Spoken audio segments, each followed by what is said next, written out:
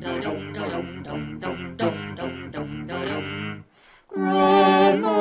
in Use. Hey, and welcome to Grammar in Use. This is Mr. Bean. And, surprise, Mr. Bean eats the cake. Let's turn the situation around.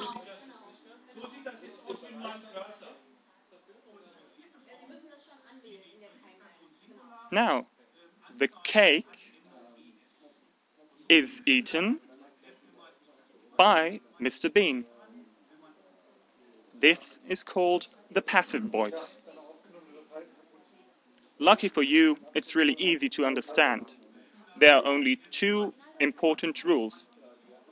Look at the cross first.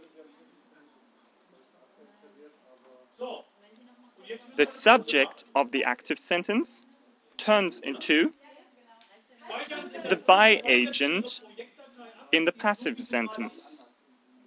And the other way round, the object of the active sentence turns into the subject of the passive sentence.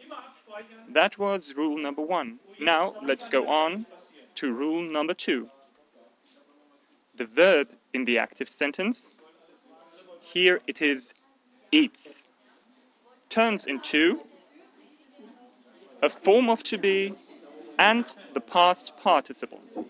In this case, is plus eaten. That was the passive voice. It wasn't too difficult, was it?